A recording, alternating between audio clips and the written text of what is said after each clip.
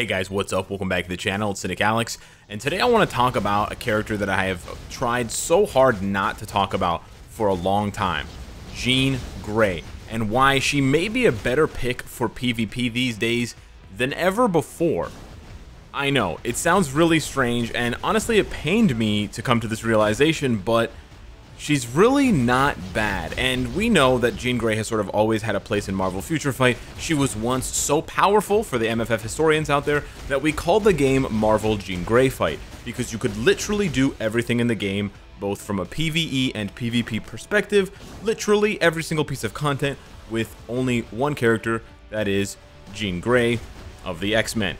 That has changed for the better, and I don't want it to go back to being that way. Don't get me wrong, this video is not endorsing everyone to go out and build Jean Grey, but for those of you that have her, or for those of you that are on the cusp of finishing her build, take a look at some of these clips. Now, I am cherry picking particular teams here, and funny enough, I came to this realization that she's actually better in PvP now than ever, because I faced a team that had a Jean Grey, and I was sort of watching my autoplay with one eye while I was doing something else on my computer, and then I had to look with both eyes, and I was like, damn, my Wolverine is having a problem killing this character?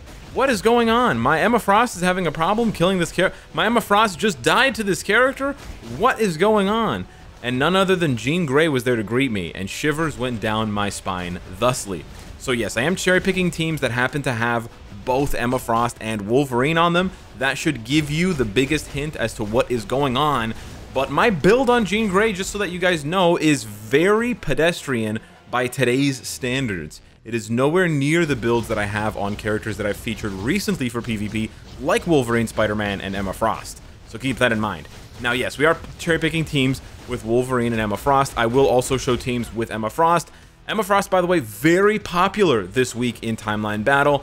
The other reason and the other thing that's making Jean Grey a little bit more popular is that both Sentry and Doctor Doom are banned. Because if one or both weren't banned, then yeah, this wouldn't be the case, because you see a lot more teams that were like Doom, Emma, and Wolverine, or some iteration of that, and then Jean Grey would have a much more difficult time cutting through these teams. But when you see teams like Molecule Man, Emma, Wolverine, which is also happens to be the team that I've been running, Jean Grey suddenly has a fighter's chance.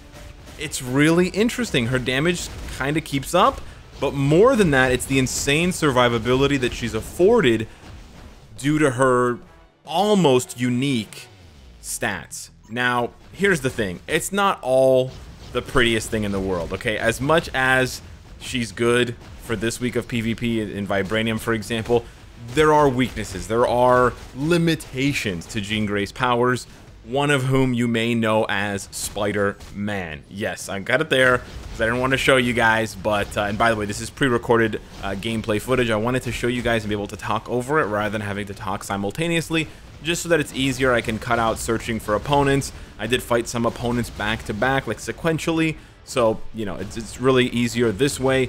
Here, I was actually shocked that she tanked that. She almost tanked the entirety of Cersei's awakened rotation and was able to get the kill in return, and then you can probably guess what happened when Spidey came back to Rumble. But I've waited long enough. We're 4 minutes into the video. Thank you so much for watching this far in. If you haven't already smashed the like button, do it. If not for me, for Jean Grey and the nightmares of old. If you haven't figured it out, what it is that's making Jean Grey actually competitive, and I'm saying that honestly, I'm not saying that sarcastically or facetiously, it's her resistances.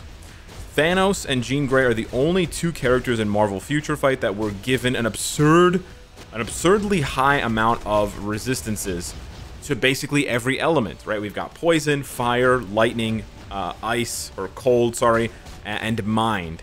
And particularly when it comes to Emma Frost, of course, mind damage, although it looks like it's cold damage, it's mind damage. And then for Wolverine, of course, with the new Phoenix 5 uniform, it is fire damage, right? So these two elements are heavily at play in some of the best PvP characters in Marvel Future Fight. Now, I have left out some of the other powerhouses. You have both Eternals, Gilgamesh, and Cersei.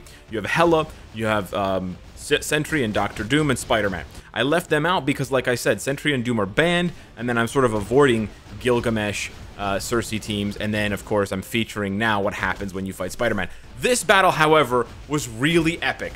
Okay, so we get out to an early lead, but Spider-Man bounces back, goes through the motions with his 4-5 combo, gets us webbed up. We die, but we're coming back for our second life after killing Emma Frost.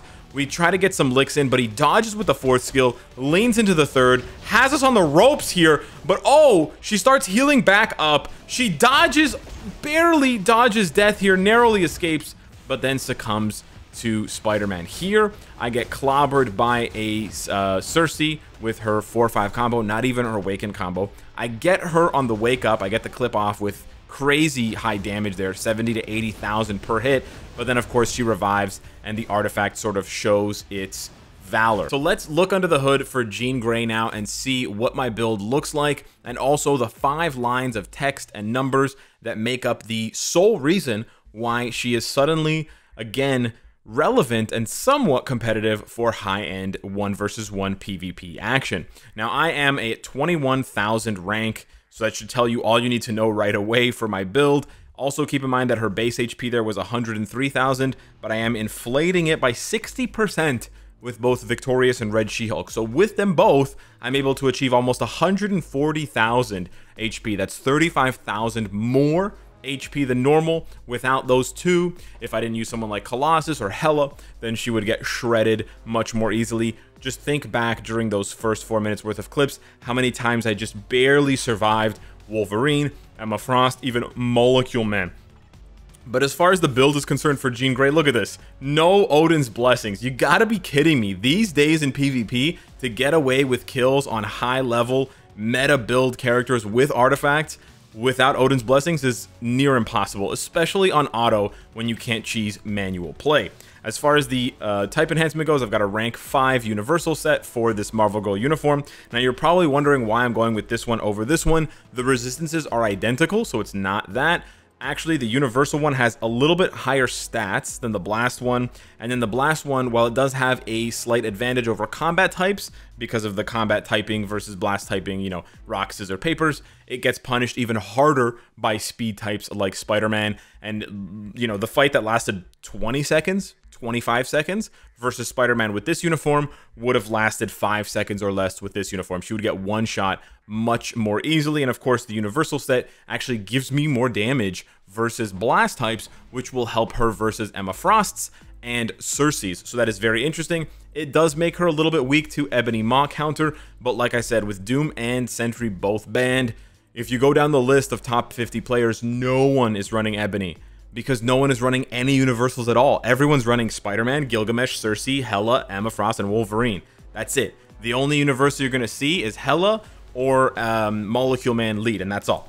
As far as the ISO, we got Binary Power, excuse me, not Power of Angry Hulk. I think that one's over here.